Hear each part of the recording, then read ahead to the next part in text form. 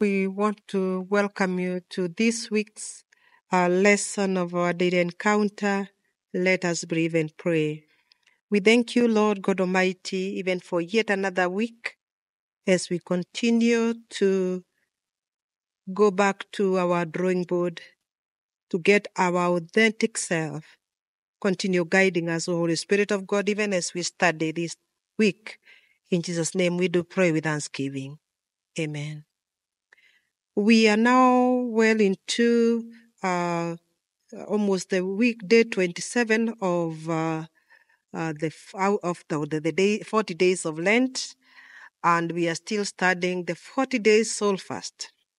And today our lesson is decreeing or declaring. A quote by Hallesby says, "Prayer is the conduit through which power from heaven is brought to earth."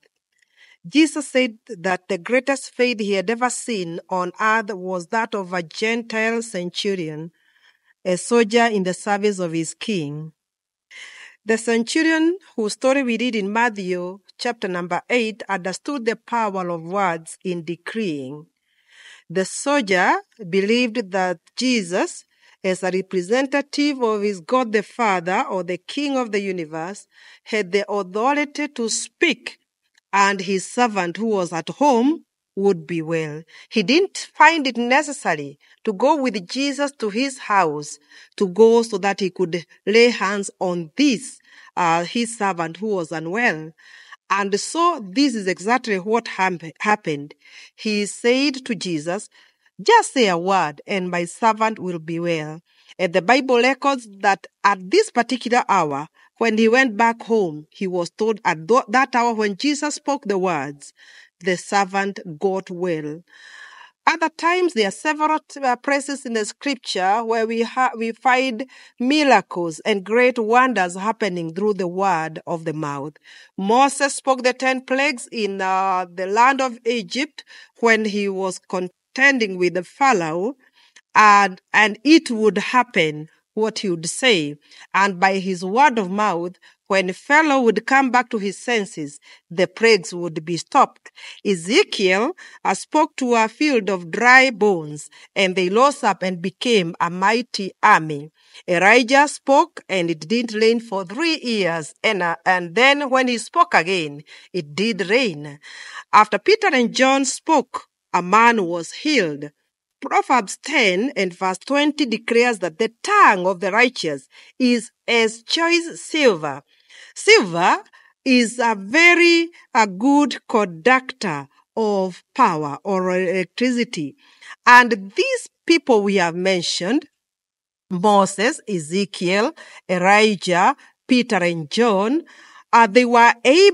they were just mere mortals, but they were able to bring down the power of God as silver conducts electricity just by speaking the word of God.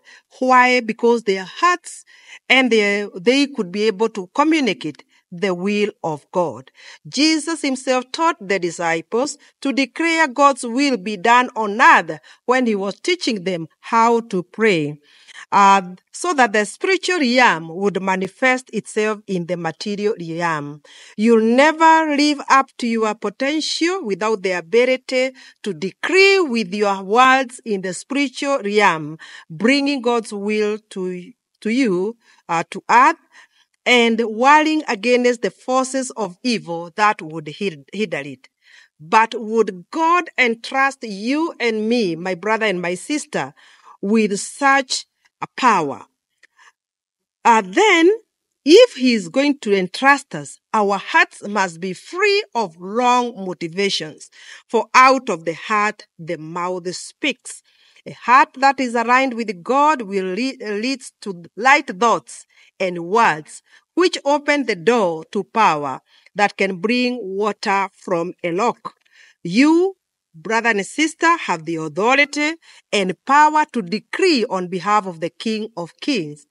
What is my responsibility and yours as these matters of decreeing and declaring is concerned? It is up to you and me to guard my heart and also govern my mindset, harness my thoughts, discipline my behavior, and direct my words so that no one, and then in this particular case, I need to realize no one else can take responsibility for my life or even for your life, and also my purpose or my destiny other than myself. When Christ come back, will we be amongst those he will tell, well done, good and faithful servant? Let us step out in faith and take responsibility and watch what we decree and declare. In the name of God the Father, Son, and the Holy Spirit. Have a great and wonderful week.